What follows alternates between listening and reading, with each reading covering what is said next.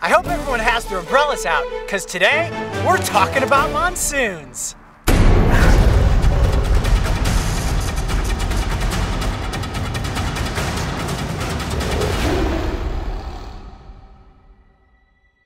Welcome back, everyone. So this past week, we showed you one epic catch. And just in case you missed it, let's have one more look.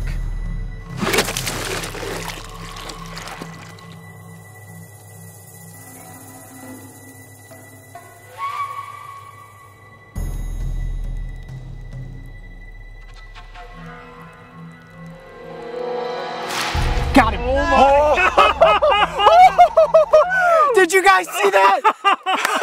Could you see his little head sticking up? Oh man, your hand's dirty. Oh my gosh. Man, that was an epic catch. Probably one in a million.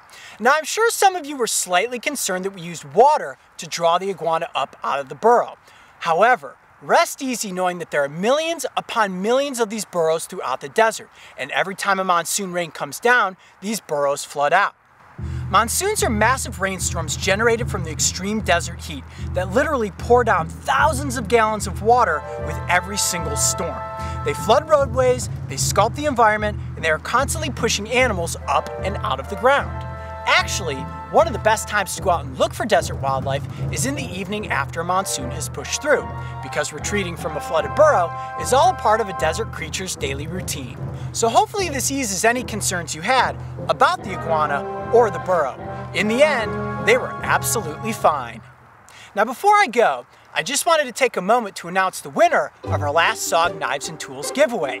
Congratulations to Hayden Mason. You're the big winner, buddy, and your prizes are going to be sent out soon. Thank you to everyone who wrote in. We had over 1,000 entries on the SOG blog, which is a new record. How cool is that?